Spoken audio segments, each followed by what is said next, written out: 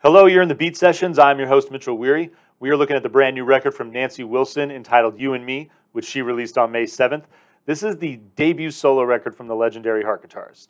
That is right, you heard me correct. I was shocked to read that. Some of you probably knew that. I admittedly have not kept up with the band as much in the last few decades. I'm a sucker for Dreamboat Annie, Little Queen. The stuff they did in the late 80s, come on. Bad Animals, Brigade, Self-Titled, man, that stuff, some people think it's so cheesy. I absolutely love it. But needless to say, I digress. It's really cool to see her branch out and do her own thing on this record. And it sounds fantastic. This is a really fun project. 12 songs coming in at 45 minutes. It's a chill record. I've always loved Nancy for her style as far as combining classical guitar with a very heavy sound. But this album definitely is just focusing more on that classical style. There's moments where it does get a little heavy, but for the most part, it's pretty mellow, chill, and lyrically, there's a lot of really nice, sweet songs on this record, and a handful of cool covers that she does that I think do the songs justice, and I think provide just interesting versions of those tracks that you'll probably dig on certain occasions. That's the best thing about a cover song is sometimes you're just in the mood for a different version.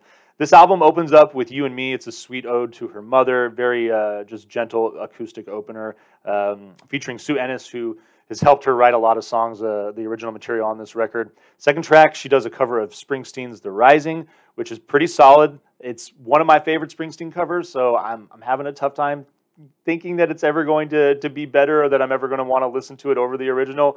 But if I'm going to listen to this album in its entirety, it's a great piece of it. I really dig that. I'll Find You, probably one of the best hooks on the record. It's just a really sweet sentiment lyrically in this song with a great hook. And Nancy's just nailing that as far as this record. There's really a lot of nice homage that she pays to people. We'll get into that down the road here. Covers Pearl Jam's Daughter, and really like the energy that she brings to the chorus. There's this inflection in her voice that kind of sounds like angsty 90s Alanis Morissette, so I thought that was pretty cool. She works with Taylor Hawkins from Foo Fighters and Duff McKagan, bass player for Guns N' Roses, on the 5th track. Party at Angel Ballroom, they're definitely indulging in their 80s style on that track. It's fun. Picks up the pace a little bit on the album, so it's kind of a nice segment there at this point in the album. The Boxer is a cover of Simon and Garfunkel that she does with Sammy Hagar, and I was really shocked at how well their voices, like the harmony, is really pleasant on that. I'm not the hugest Hagar fan, and so I was pleasantly surprised with that and very tickled. It's a great cover there.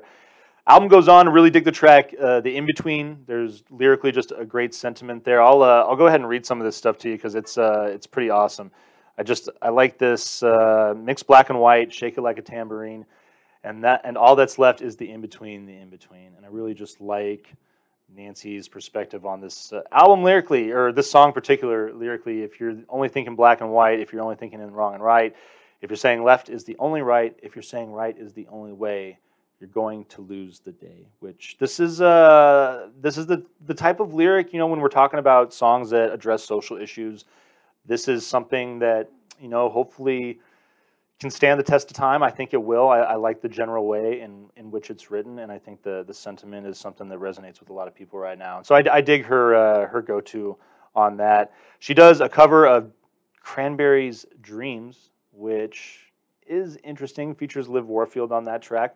Again, it's another one of those where I like it as a piece of the album, but I don't know if I'd take the cover over the original. The Dragon is an excellent song, probably the heaviest track on the record. Very grungy. I was surprised by it. It's very different than the rest of the energy on the record, but it's working and it fits, and I really like the way that she incorporates it into the album. Final track is called For Edward, and it's a cool little tribute to Eddie Van Halen. She's messing around with the jump melody and showing off some of that classical guitar skill in the process of doing so. It's really a nice homage to the late Van Halen guitar player. I will say the one criticism that I do have a bit with this record is the number of covers. It just it does feel a little full, but the runtime is right in the sweet spot. 12 songs again at 45 minutes, and it's just a fun experience. You can tell that Nancy had a good time making this record. That she was just in that headspace. That this felt like the right thing to do at the right moment. This doesn't feel like a COVID record or anything like that, despite having that time to put this project together. But what a treat from her. I really dug this. I'm going to vinyl please this. I hope you find this review helpful. Please enjoy listening to this record. Like this video, subscribe to my channel, and check out the live show on Sundays. And we will see you next time on the Beat Sessions.